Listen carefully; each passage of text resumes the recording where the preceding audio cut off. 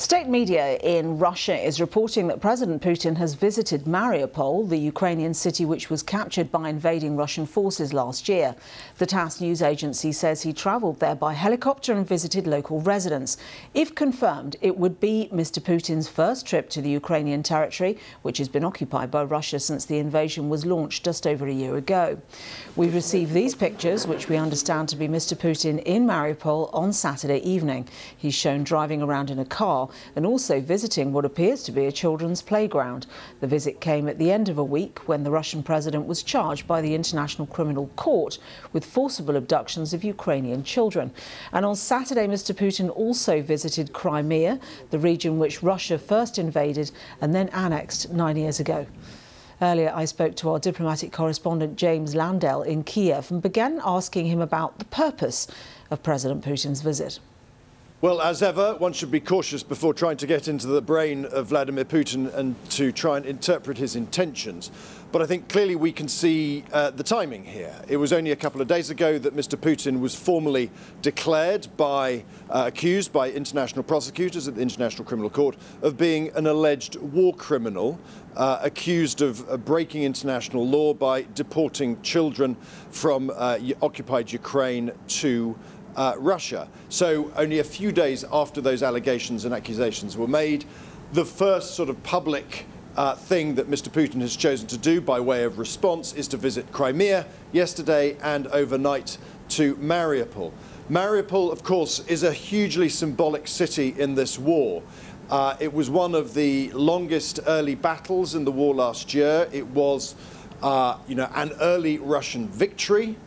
From the Ukrainian perspective, it was also a huge symbol of resistance because this city was besieged and held out for 3 months before it was eventually captured.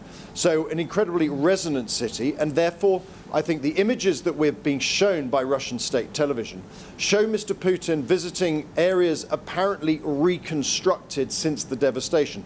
So we see him visiting a floodlit playground for children in a residential area.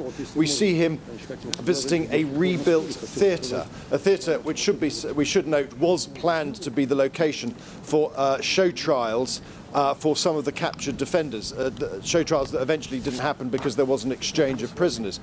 We also see him having images, talking to people in the streets in apparently, impromptu conversations, how impromptu remain to be seen, but with supportive citizens thanking Mr Putin for the reconstruction work that is going on. So in other words, the images that are being portrayed are of a city being rebuilt, of Mr Putin touring some of his successes, images that he will want to, I think, send not just to the rest of the world, but also back home.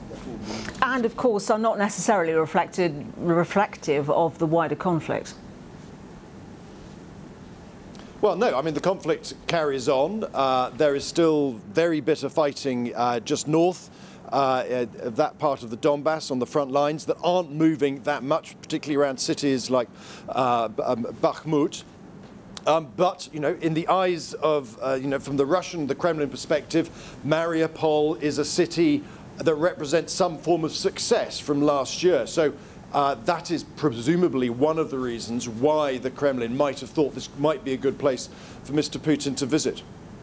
I see. And is this, do you think, part of a wider choreographed, not exactly diplomatic, but certainly theatrical show of strength in the region? Do you think he will visit elsewhere, is what I'm asking?